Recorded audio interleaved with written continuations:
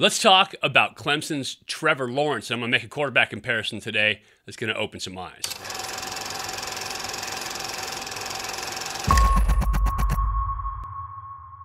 Hey everybody, welcome to Elite Athletes TV. I'm Mike Pawlawski, former 11-year pro and quarterbacks coach here at EliteAthletesTV.com. I am super pumped that college football season is back in the swing and we're seeing some of the big names and the big teams from around the country. I'm a little sad, I'm a lot sad, let's be honest, that the Pac-12 and the Big Ten aren't playing because there's some great teams and some great players that we're not getting to see. So I hear that the Big Ten will be taking a vote and presenting to the competition committee today, actually, about the potential for opening up their season soon, maybe even in October, where the Pac-12 still on the outside. California, Oregon, both restrictions in place. They're not going to be playing football on the West Coast anytime soon. So all that aside, great to see some college football this week. And I want to talk to you today about Clemson's quarterback, Trevor Lawrence, and making comparison with Wake Forest quarterback, Sam Hartman. And I'll show you why in a second. First, if you're new to the channel, if you dig football content, if you love talking quarterback play, offensive concepts, anything football, make sure you subscribe to the channel, ring that bell. That way you get notified every time we have new videos coming out. Give me a thumbs up if you are ready to take a look at Trevor Lawrence, see what he did this weekend, and leave a comment down below. Love to hear from you, your thoughts on the games that you saw this weekend, some of the players that we should be looking at. Also, please share this video out. Friends, family, teammates, anybody who enjoys football content, hopefully they'll love this channel. We'd like to grow the channel as much as possible so we can help all the young athletes across the country. When I'm talking about making quarterback comparisons, it's never apples to apples when you're comparing quarterbacks. There's an old saying in football that the quarterback always gets too much credit and too much blame. And so this weekend, I thought that Clemson-Wake Forest game was a great example of just that. Trevor Lawrence, maybe the premier quarterback in the country right now, really, really good football player. Loved him when he was a true freshman. Still really like the guy. I think he's the #1 overall pick. If not, he's a top 10 pick for sure as a quarterback, and I think he has the tools to play the game. We'll take a look at some of his film in just a second. But Sam Hartman started as a freshman, same time that Trevor Lawrence started 2 years ago, is now in his third year at Wake Forest, is a guy who struggled, got benched at Wake Forest, and now has come back as a starter for this season. And you can see in this game, and I'm going to show you in the footage, the comparison between the two quarterbacks. Trevor Lawrence gets all the love, gets all the credit coming out of this game. Hartman looks like he didn't have a very good game. But let's take a look at the film, and let me show you why that old saying is true about quarterbacks. Always too much credit, always too much blame. Here we go. I wanted to compare Sam Hartman from Wake Forest with Trevor Lawrence to kind of show you how life differs for quarterbacks depending on the system that they're in. So, this first play, what you're going to see is a cross by the tight end here from Clemson and a climb route by the slot.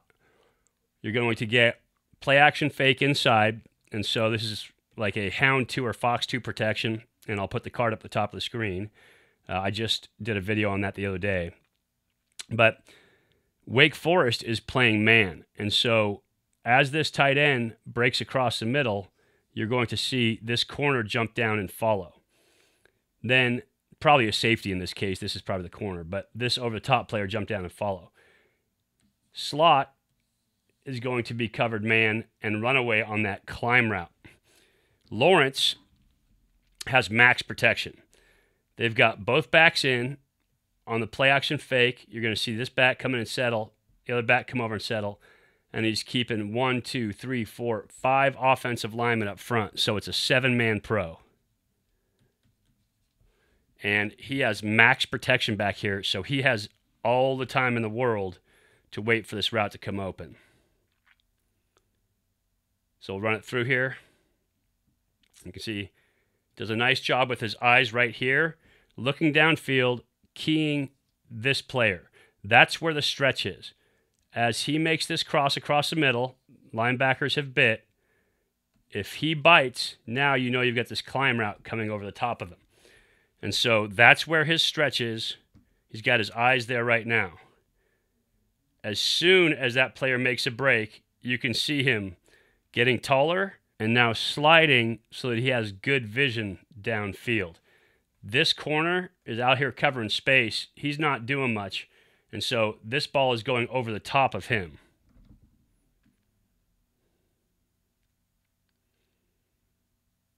Great job. Incredibly accurate. Nice throw. I'll run it back one time full speed for you here so you can see it. But this is how you draw it up when you put it on the whiteboard. 1, 2, 3 hitches for Lawrence. Able to deliver it. Max protect. And now from the end zone, you can see here, a nice dish. All the time in the world. Lets it rip. Super accurate. Nice arm. Great shot. Here's Sam Hartman, Wake Forest. You can see here, he's got trips right. What they're going to run is a little bubble fake. They're going to bring the wheel and hook, and he's going to pump this bubble, hoping that he can draw one of these coverage guys off, and they're hoping that they get a pick in here somewhere and that this wheel comes free. That's what he sticks on. That's what he hangs on. Now, as you watch this, he should throw this hook. This is early-ish in the game. You can see 7:26, first quarter. So here we go. You can see a little pump fake there. He does get this guy to bite up. They're playing combo, so that was a press man, but he's going to take first thing in the backfield. These guys are waiting to in and out whatever comes to him. So as this wheel happens, this safety continues to expand inside, but this corner just sits on that wheel over the top. As a result, the wheel isn't there.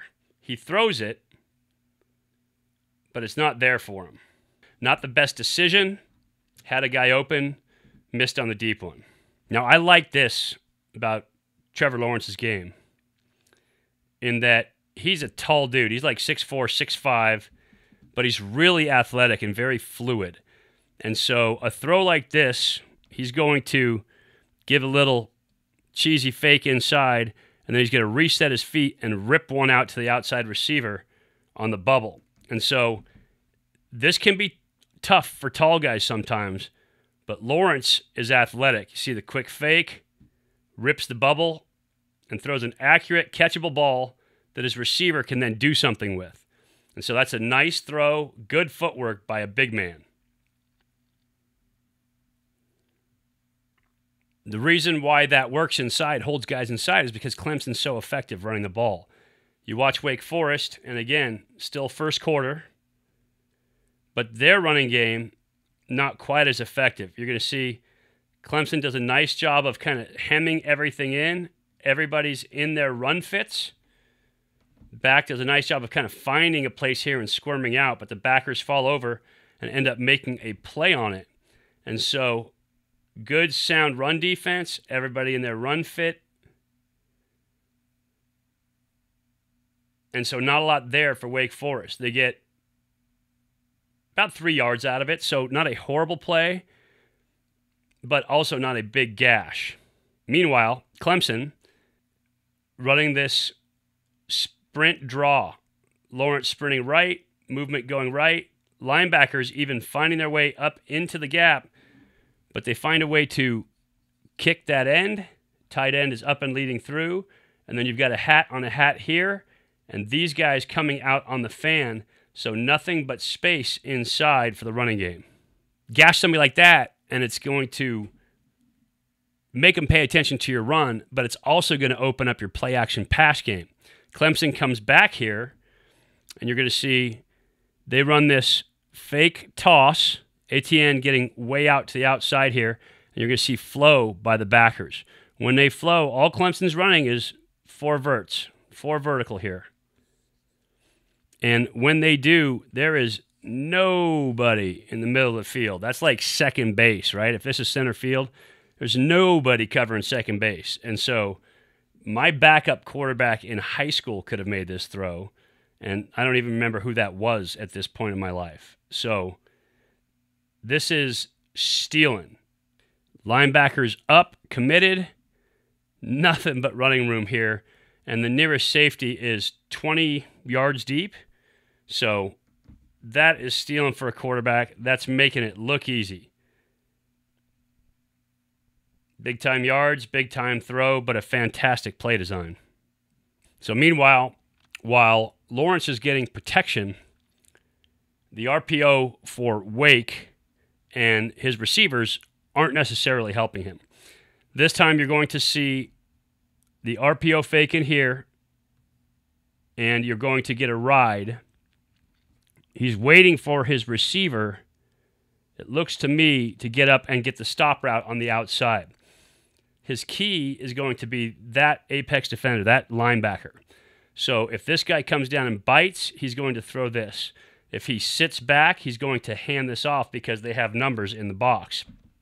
Well, on his read, linebacker walks up late and then reacts up. You can see that linebacker coming downhill into the box.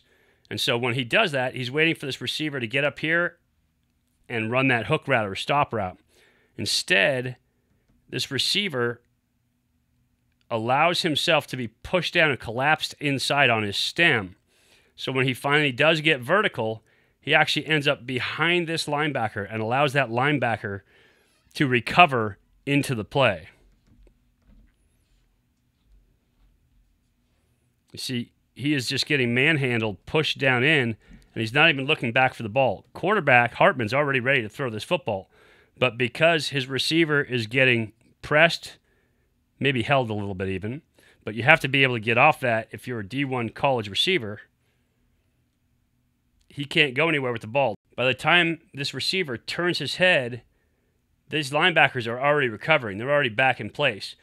This guy's down here looking to block. These guys are all blocking run up front because it is an RPO. And so he has nowhere else to go with this football. That's his one option, and that one option ran to get covered. So nowhere to go. He tries to tuck it, but he can't do anything against this Clemson defense.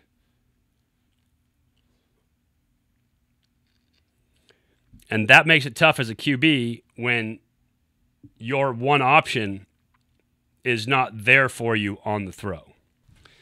So was it all sunshine and puppies for Trevor Lawrence? No, but he only played into the beginning of the third quarter, and he had a great game. He had a lot of time in the pocket. He was very seldom rushed, and they had a great running game. Obviously, the score indicates that at the end of the game. But it wasn't easy for Hartman either. He didn't get a ton of help from his wide receivers. There's a couple drops. Guys not getting open.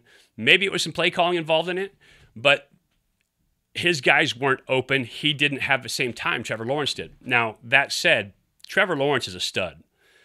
But if Sam Hartman were playing at Clemson, we'd be talking about what a good quarterback he is too, because when you look at his technique, when you look at his mechanics, he's got pretty good mechanics. He's got good technique. He's got a nice arm. He's accurate when he throws, when he has time to throw.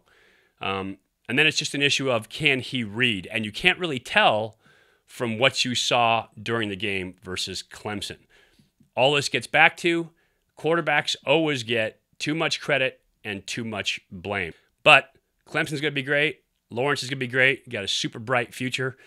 But I also kind of like Sam Hartman. I would just love to see him play in ideal conditions to get a real feel of what he's like as a quarterback. And so as a next quarterback, I give him the benefit of the doubt. Appreciate you watching. Make sure you subscribe to the channel, ring the bell, give me a thumbs up if you like what I did on video here today. And please share this video out and leave me a comment down below. Bringing you a little college football because I love it. I miss it. Miss the Pac-12 and like having college football back. I will talk to you again soon.